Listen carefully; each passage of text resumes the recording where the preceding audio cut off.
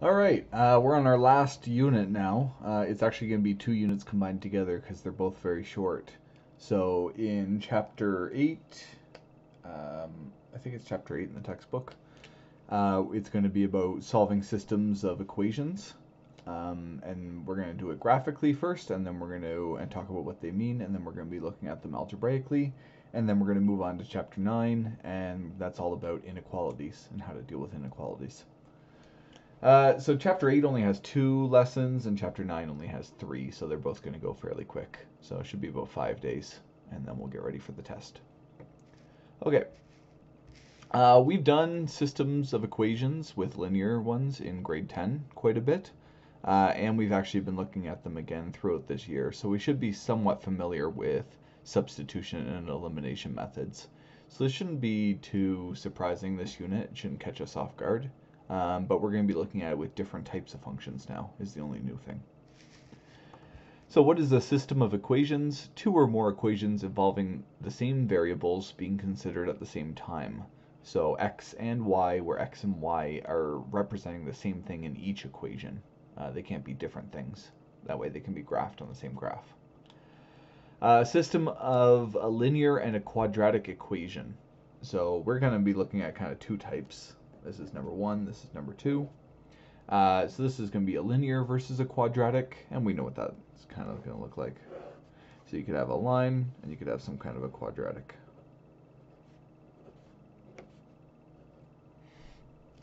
The graph involves a line and a parabola, and they're going to have points of intersection. Now they could have no points of intersection. If my line was too far down, it would have none. It could have a single point of intersection, and very often it'll have 2 points of intersection when we're looking for it. So we'll have to find both those. A system of quadratic equations. So when two quadratics are involved, and that's going to look something like this.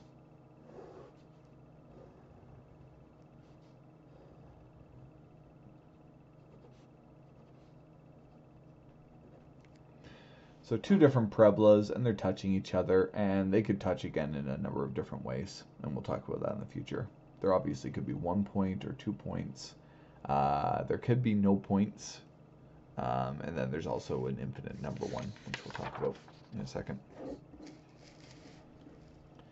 So a solution to a system of equations. When we say solution, what we're looking for is the values for the variables, any ordered pair, which satisfies every equation in the system.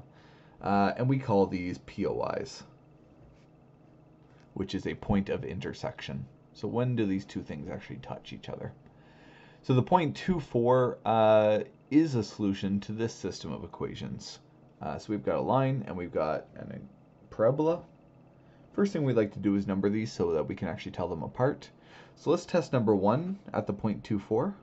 So all we need to do is sub it in. So 4 is equal to 2 plus 2. So 4 is equal to 4. Yes, I've just proven that the line travels through the point 2, 4. But in order to be a solution, the parabola also must travel through that point. So let's test it here as well. So 4 is equal to 2 squared. So 4 is equal to 4. Yep, that's true as well. So both the line and the parabola travel through this point, therefore it must be a solution. It must be a point of intersection between them. So very easy to check. Well, for these ones, that was a pretty easy equation. Number of solutions. A system of linear quadratic or quadratic equations may have no solution, one real solution, or two real solutions. A quadratic solution, a quadratic system of equations may also have an infinite number of solutions. And what do some of those look like? Well, no solution could look like this.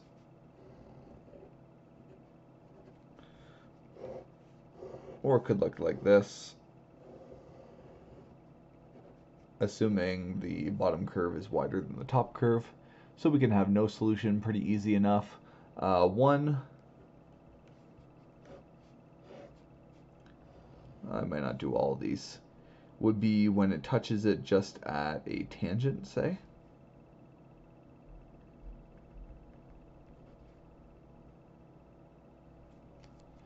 So it is possible for a line to actually touch the curve only at one point, and that would be a tangent line then. I think I'll skip the quadratic one. It is possible. Well, an easy one would be like this. That'd be one easy solution for that one, but there's many others. 2, there are many ways. I'll skip those ones. Most of the time, there's probably going to be 2 solutions in these things. Many of these things are going to touch twice. Most lines and parabolas that you could draw will probably touch twice. There's probably an equal number of none solutions, but we don't think of them as often. But 2 is possible, and then infinite. That isn't even possible for the line quadratic. It's impossible to have an infinite number of solutions, but quadratic is possible, and it would look like this. And now let's pretend I'm drawing another one. It's the same line. If it's the same line, there's an infinite number of touching points. So lots of possibilities, and we have to be aware of which ones they are. Okay, relate a system of equations to a context. So Blythe Hartley of Edmonton, Alberta is one of Canada's best springboard divers. She's doing training dives from a 3-meter springboard. Her coach uses video analysis to plot her height above the water. Which of the following systems could represent this scenario? Explain your choice and why the other graphs do not model it. So what do we know about this? We know very little. We know she's going to be diving. She's going to be diving into the water. And that she starts 3 meters up in the air. We know that one of the curves probably is going to represent her actual height above the water. Well, we have height over time. So the solid blue lines are going to represent her height over time. I don't think she just like falls into the water. That doesn't make sense. So I think B we can kind of rule out. Should be some kind of a dive. We know it should start at time 0 in this context. But all these other ones start at time 0. So what's our other line? Well, it's light blue. It looks like it's going to be above the water. So if it's water, I think A can be out. Water's not going to go down over time. So it's either C or D. And the trick is she starts 3 meters up in the air. So she does not start at water's height. She should start up in the air. System C. And I've kind of explained that choice. Interpret the points of intersection in this system of equations. Well, there's one of them. That's our point of intersection, and what does it stand for?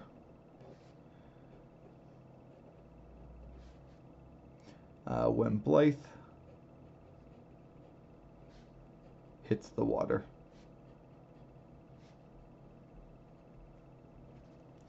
Not a trick question. That's when she touches the water. That's when those 2 lines touch. Okay. Try another one like that. 2 divers start their dives at the same time. One diver jumps from a 1-meter springboard and the other jumps from a 3-meter springboard. Their heights above the water are plotted over time. Which system could represent this scenario? Explain your choice and why the other graphs do not model it. Alright, so one starts 1 meter above the water, the other starts 3 meters above the water. All of these are parabolas, so I assume these are 2 different divers. One thing we can say right away is that we're probably going to model their dives at the same time. We're going to start 0 as the time when they jump off the diving board. So we're not going to be doing it with system D. This is them both starting from the same height of the water and then jumping up at different times. No, it's definitely not going to be system D. Similarly, system C, they start at the same time, that's true, but they start at the same height as well, and we know they do not start at the same height. So it must be either A or B. Now both those have those same features. They both start at the same time. They both start at different heights. Which one could it be? There's kind of 2 things I can notice which makes me lead to think that it's one over the other. The first thing I noticed is in B, the person that was down lower jumped really, really high. Like they almost got up to the same height as the person who started up high, which is possible. That's not to say it's impossible, but in this one they both had similar heights on their jump. I think that's probably more likely. And then the better indicator is we know that the lower jumper has to be 1 meter in the air. And in this one, our lower guy is actually at the bottom at whatever probably water height is. So I don't think it's B. I think it should be system A. Explain why there's no point of intersection. The two divers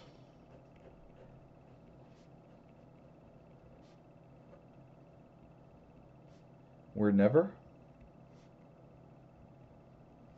at the same height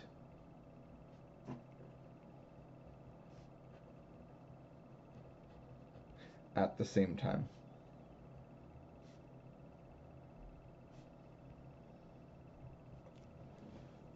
They would never actually travel through the same spot at the same time. If we had one of those really fancy digital overlays where we could see the two divers and ghost images diving at the exact same moments, those two images would never end up touching each other.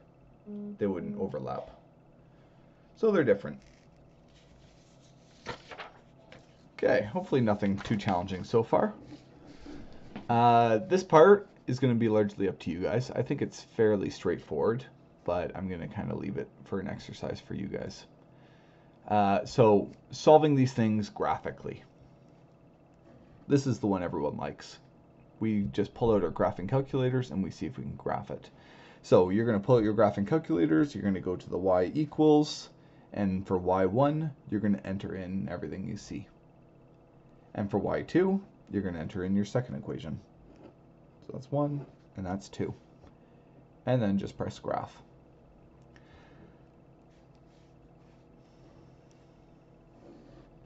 You should get something. The first one is a line that kind of looks like this. And the second one is a parabola that looks something like this.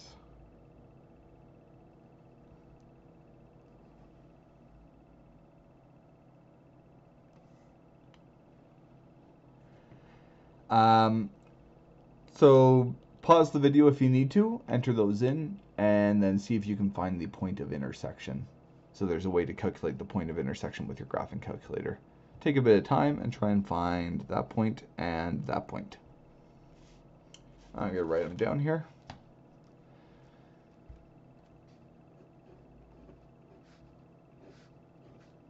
We'll round to, does it say how much to round to? Let's just say, what, 2 decimal places?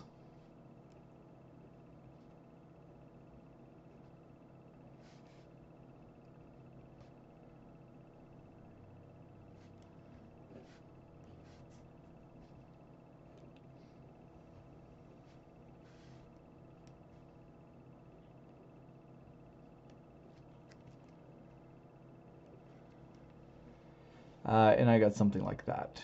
So make sure you can find those things.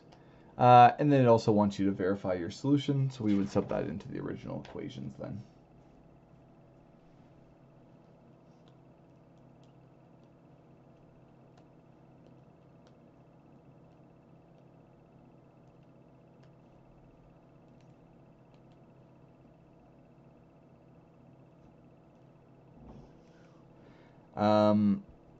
We could probably pick just one of these. Let's pick this bottom one here, and we'll sub it into the equations to solve it. So in equation number 1, we would say 4 times my x value minus my y value plus 3 is equal to, and check to make sure that's actually 0. We've rounded a bit, so it should be something just close to 0. And then we'll do that again for 2. And in 2, we'll say 2 times 0.58 squared plus 8 times 0.58 minus 5.33 plus 3. And what does that equal? And we'll find out if that equals 0. I think we can just be satisfied with checking one of the points, making sure that we're on the right track here. So let's check that one, and I think that should work out just fine, because I'm using Desmos and it never really lies to me. Okay, example 3. Same thing here. graph it, find the points of intersection, verify your solutions. So I would pause this and try this one on your own first. We only have one more question after this one. And I'm going to start drawing out the solutions in about 2 seconds.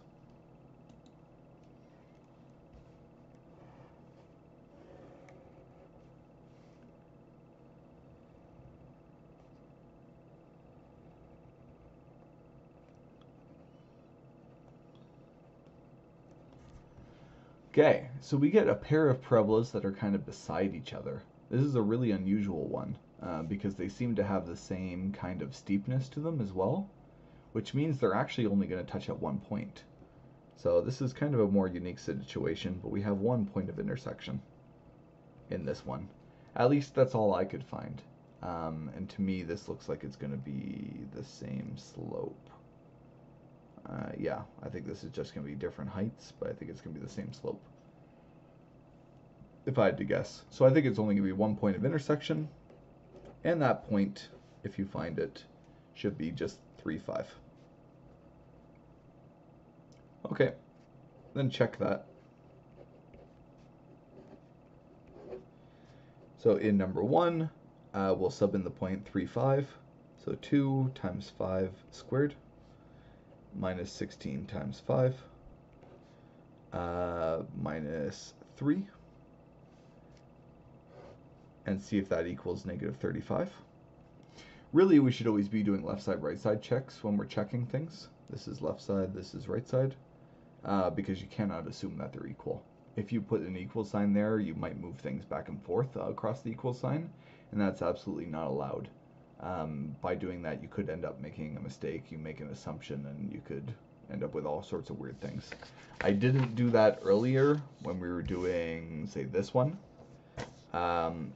This was technically improper. I shouldn't have used the equal sign there.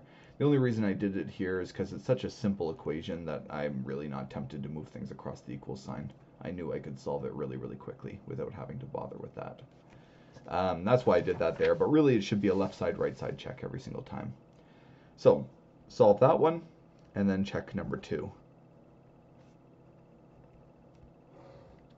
And in number 2, it should be 2 times 5 squared minus 8 times 5 minus 3, and see if that equals negative 11. And that should indeed work as well, but check that for yourselves. Okay, I'm going to move on. Make sure you pause the video if you need more time. Okay, last question. This one takes a little bit long to read through, but I think I'll just cut to the basics. Take a few seconds to read through this yourself if you want to. Pause it. Okay, so the general idea here is that a grader, one of our road engineer people, they're going to take a point that they have here and a point that they have here, and they know that there's kind of a big dip in the road and it kind of bottoms out down here, and they don't want it to be a V, of course. A V wouldn't be very nice. So what they do instead is they kind of connect these 2 points together with some kind of parabola which doesn't quite bottom out at the bottom. You don't want it to be too high because that would cause a lot of building materials to be used, but obviously you cannot go all the way down because then it would be too steep and too sharp, and you might not have room to build it anymore then. So you want some kind of a parabola that kind of gently connects those 2 points together to make nice smooth vertical curves in the road. And in this case, we have 3 different equations. So we have equation number 1 right here, which is a line, and that's our line going down. So that should be this guy right here. We have equation number 2 right here, and that again is a line, and that should be our line going up right here. And we have equation number 3, which is our parabola. Okay. And you can graph this if you don't really understand it, and that's always encouraged. You have your graphing calculator. It's a good tool to use. Basically, this one says there's a line going this way, there's a line going this way, and then there's a parabola going like this. I should use different colors. A little bit hard to see. So basically, we don't really care about any of this bottom stuff. We care about this parabola and these 2 lines, and we're going to be looking for the points here and here. Those are going to be the points that we care about. somewhere up on the lines. So write two systems of equations that can be used to find these points of tangency, they call them. A tangent means it touches once.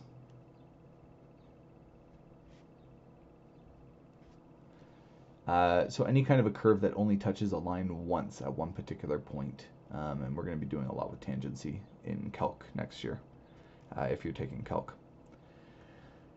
So find the points of tangency. That's just our points of intersection.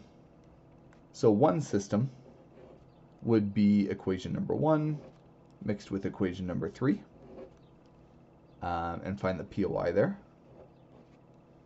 And then our second one is going to be a system with equation 2 and equation 3. And this is the line down. This is the line up. And these are the parabolas.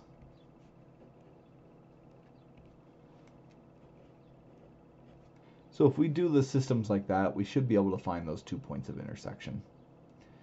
Determine the points of tangency graphically to the nearest hundredth. Okay. Again, pause this. It probably is going to take about 4 minutes for you guys, but give this a try.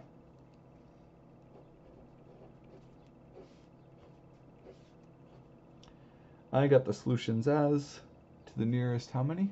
Hundredth? Negative 6.67. And 3. And the other one is 10, 3.25. Okay? And interpret the points of intersection, the points of tangency. The first one, I'm going to do this up here. This is where we want to start the curve.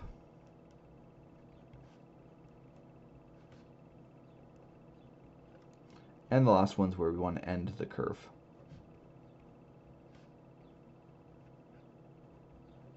If we're building our curved roads, those are going to be the 2 points where we have starts and ends. And nowadays they can actually use quite a bit of mathematics when they're doing this road engineering, because they all have really advanced GPS systems, so they can mark off the exact locations where they want these things to happen and kind of do the calculations all along with them. So it's actually not too bad. Okay, first lesson. I think there should have been nothing that scared you in this lesson. Maybe just testing whether you can use your graphing calculator well. Other than that, hopefully that was straightforward. And then tomorrow will be a bit longer and a bit harder, where we try and do all this algebraically. Okay, so you still got lots of time. You should be able to get through all these homework questions and have a night to yourself. Okay, good luck.